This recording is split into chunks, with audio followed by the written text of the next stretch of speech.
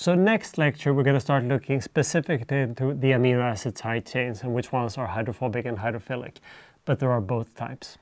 And what that means for a protein is that the second you throw a protein, an amino acid side chain, in water, what's going to happen is exactly the same thing as for those liquid cyclohexanes. All the hydrophobic side chains will immediately want to turn themselves to the inside face and be away from water, while the green ones in this case are going to be the water-soluble ones that do face the water. So the green ones can participate in hydrogen bonds, while the red ones can't. This is occasionally called a molten globule. I'm a little bit hesitant of using that term. When I was your age, we would have called this a molten globule, but today we know more. Molten globule is more of an intermediate state that's not completely random inside, so there is more protein structure. But for now, consider this the first key state on the way towards protein folding and the molten globule. But remember what I said about the hydrophobic effect being by far the largest part. That's true for proteins too.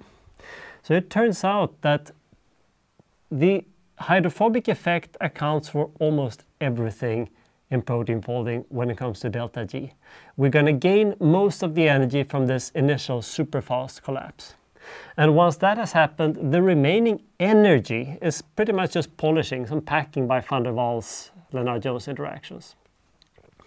That might sound simple, and it's not quite that simple, because here I only spoke about delta G.